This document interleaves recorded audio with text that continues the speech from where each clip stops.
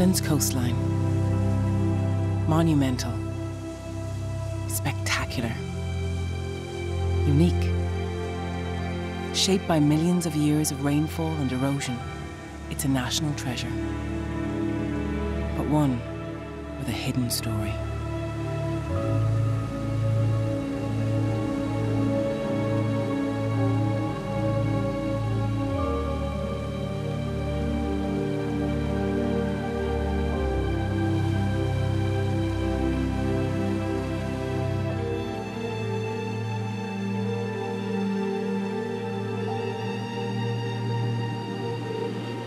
There are 38 locations around the country that raw sewage is being discharged into the environment, and that covers the wastewater from about 88,000 people, so it's very significant.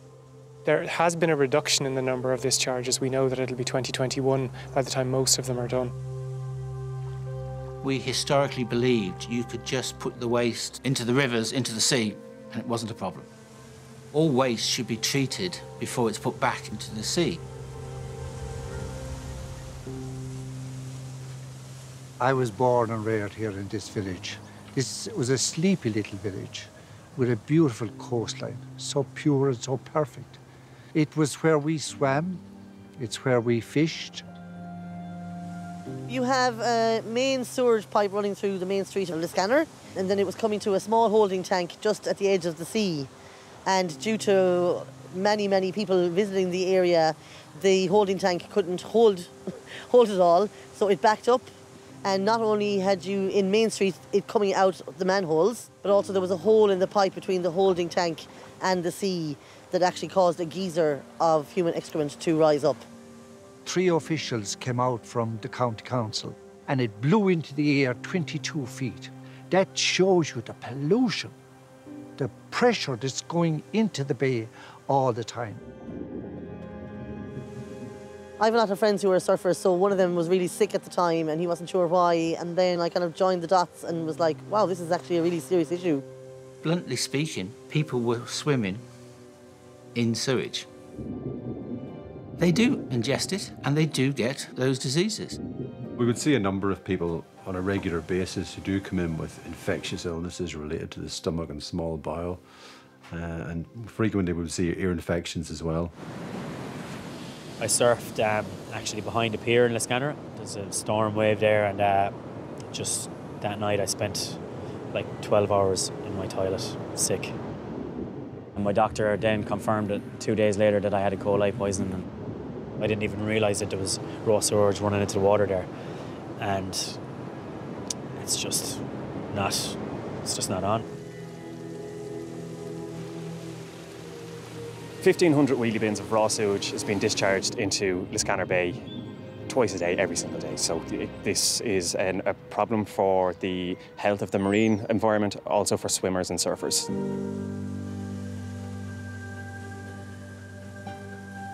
It's lighted into the tunnel and will ensure in the future that Liscannor Bay returns to what I remember as a child and how beautiful it was.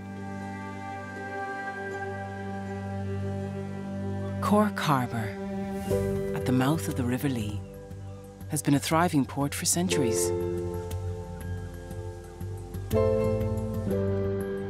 Cove was the last port of call for the RMS Titanic before it set out across the Atlantic on its doomed maiden voyage.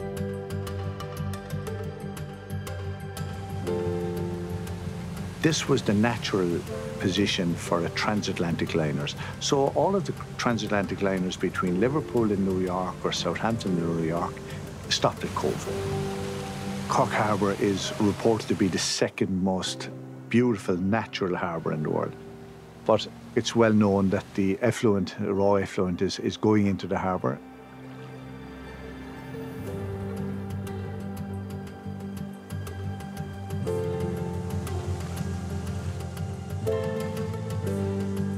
When you're training long distance, you're swimming head down, you know, you might feed every hour, that's the only time you'll talk to people. It can be cold, and swimming in the winter certainly is definitely cold, but it makes you feel alive in a way that the pool never does. I moved to Cove about 1.5 years ago, and I bought my house because I can see the water right from my bedroom window.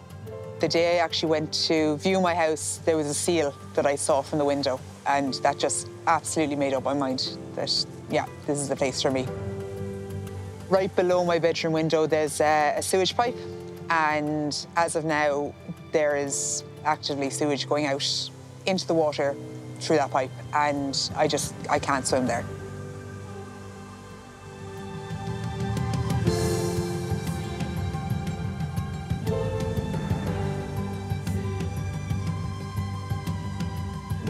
If there's magic on this earth, it's contained in water. You know, after going for a long swim in the sea, your body feels just fantastic. But you realise then after a while that your mind feels so much better as well. There's just something magic about it.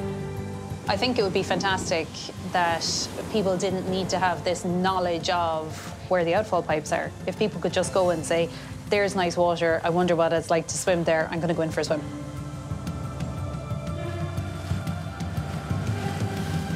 So a very simple solution to this is gather up the sewage and then pump it to a treatment plant and discharge it to sea. So what we did was we built it in reverse. We built the treatment plant first so that there was always somewhere for the sewage to go. And then using a drilled crossing to go under the estuary, like really deep, 30 metres deep under the estuary, so that we can bring the sewage from here over to the treatment plant in Shan Valley. So we'd have gone from having an equivalent of the amount of sewage that would fill 40,000 wheelie bins at the start, and we'll have that down to 0. So it'll take about 2 years for the harbour to regenerate, but you're going to start seeing an immediate difference in things like sewage litter because it's not going to be going straight into the harbour anymore. I just love getting up in the morning, watching the sun going up when I'm out in my boat, hauling pots. I just love it. I have some memories. We literally were able to go in to the water and kick the fish up the strand. Compare that to this year, and it's the worst year anybody has ever witnessed. Baby wipes, they're having a huge, huge impact. People are flushing them and they're almost indestructible.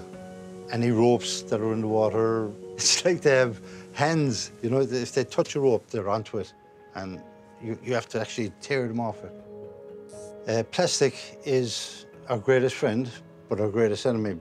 It's almost indestructible. If you dump plastic, it's there for certainly a lot longer than you're going to live.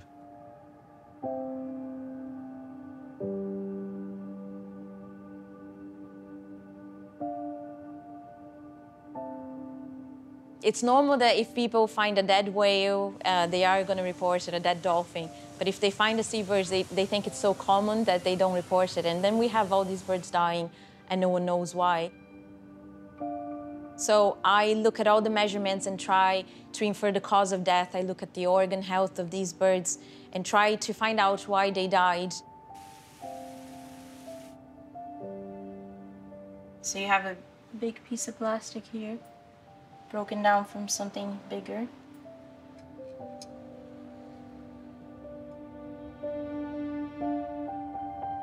The same way that plastic bags remind birds of prey like jellyfish, baby wipes could remind them of other type of prey. They could get confused, thinking baby wipes or wipes floating at sea would be other types of prey. And these wipes, most of them, even though they look like a natural fabric, they are actually made of fibers of plastic. So they are definitely becoming accessible for birds or other wildlife to ingest.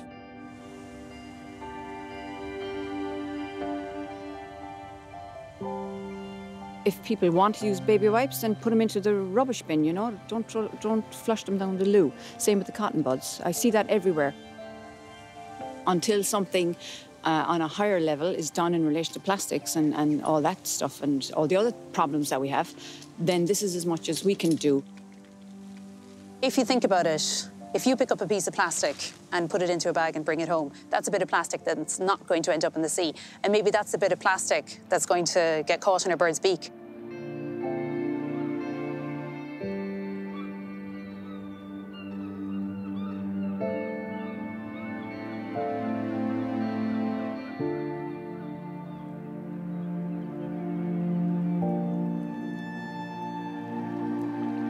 was designed for 1.64 million population equivalent, and what's actually coming in the door at the moment is about 1.9 million population equivalent. So it is really working very hard to treat the sewage that is coming in.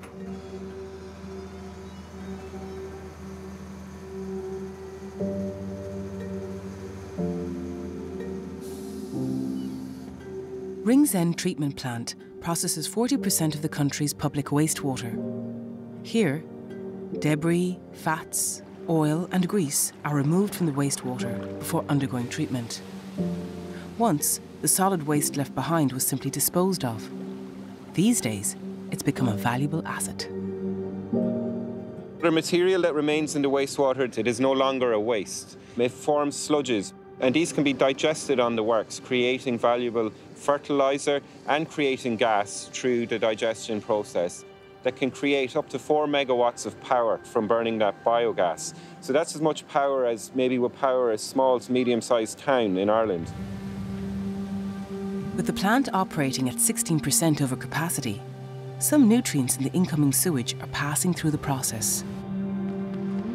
The solution is a major upgrade to increase the plant's capacity on a phased basis from now until 2025.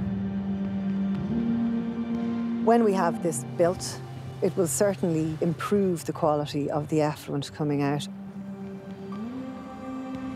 There has been historical underinvestment in our drinking water and our wastewater infrastructure over the years. So we're playing catch up really on a long period of underinvestment.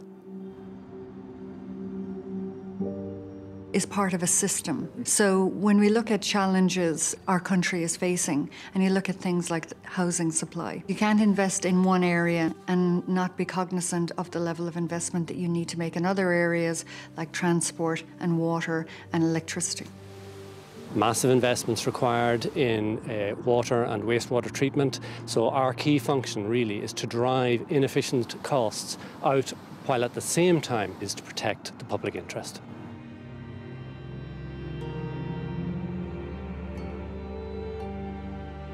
How Ireland manages its wastewater is often dictated by the lie of the land: flat plains, hilly ground, coastal terrain.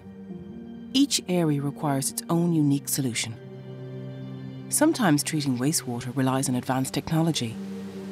Other times, nature itself can be harnessed to do the job. Wherever water slows down on its journey to the sea, a wetland may form.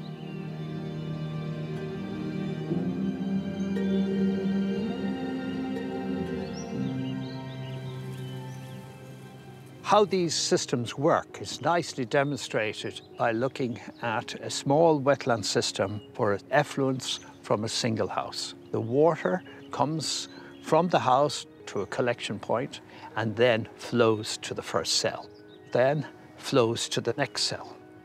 Transpiration from the plants reduces the water quantity.